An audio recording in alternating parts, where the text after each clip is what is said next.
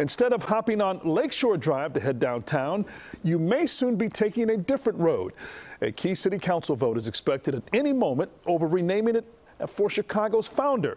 CBS 2's Marissa Parra joins us live outside City Hall with the vote on Sable Drive. What's happening with this famous thoroughfare, Marissa?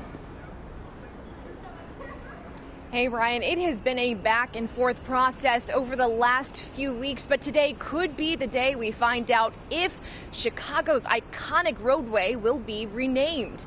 You're getting a live look from inside the city council chambers. They started meeting about an hour ago. We just found out they went to recess after a heated exchange over a separate topic. Now, at any moment, we could find out. They might begin the process to decide if Lakeshore Drive will become Jean-Baptiste Point du Sable Drive. Now, this would apply to the 17 miles of outer Lakeshore Drive from Hollywood to 67th Street.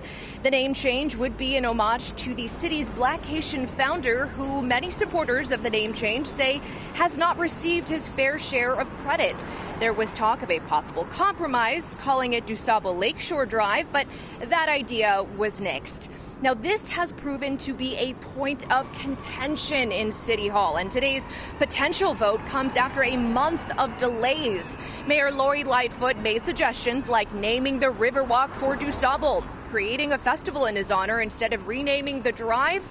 Aldermen were supposed to vote on the renaming last month, but it was delayed by a procedural move. Now, it appears the proposal has enough votes, or has enough support, rather, to pass. However, the mayor could decide to exercise her power to veto. So that is something that is certainly already this morning. We have seen lively debate on the floor, and this hasn't even made its way to the floor yet.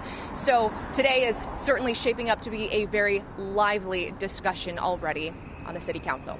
Reporting live outside of City Hall, Marissa Parra, CBS 2 News. Marissa, thanks for your report.